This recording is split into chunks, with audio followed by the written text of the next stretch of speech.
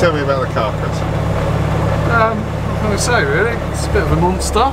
It's N12 Subaru, WRC spec engine and gearbox, brakes, suspension and just some idiot pilot in it really. Have a look at the front wing there.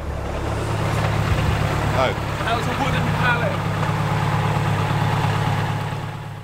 So we've got a pretty trick WRC spec engine in this, fitted with a 34mm restrictor on the turbo, theoretically supposed to limit it to 300 horsepower, but we managed to get 324 on 109 RON fuel. Today's job is mapping it on Vpower on 99 RON fuel, just to make it a bit cheaper for local events and get a bit of seat time in the car. As you can see, left-hand drive with a few gizmos in there and flashing lights.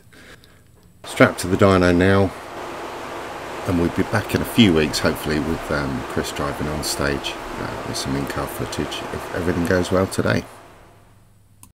So I'm plugged into the Cyvex ECU, getting set up to get the map right for Vpower.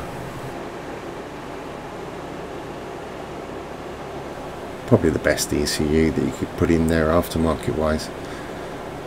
Works very nicely. So we've got two lots of maps set up for each fuel type, two for 99 that I'm doing today, and this is what it made.